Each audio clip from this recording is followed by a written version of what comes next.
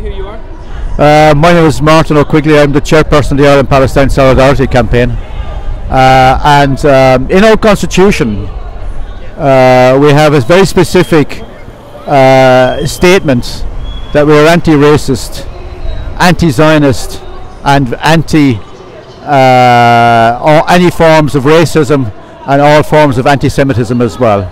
So that's why we're here as an organisation, because we are an anti-racist organisation as well, and that's what we stand for. Do you think groups like Pegida have enough of a foothold in Ireland now? Do you think they are posing a legitimate threat to that?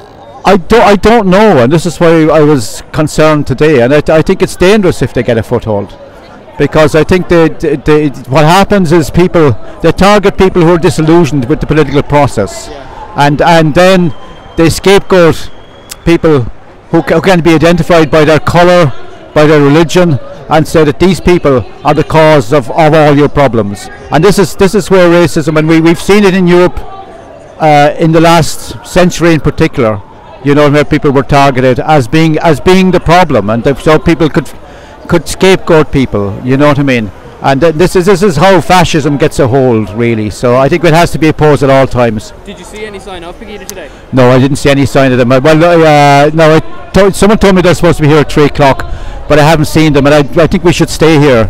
Yeah. You know what I mean? Just to deny them the opportunity of marching, particularly with our constitution, but I mean for the IPSC constitution, but particularly the year that we have here, where we, you know, of 2016, that when we fought for our freedom, and it's a freedom for everyone who's living in this island. You know what I mean? So it's important that we're here.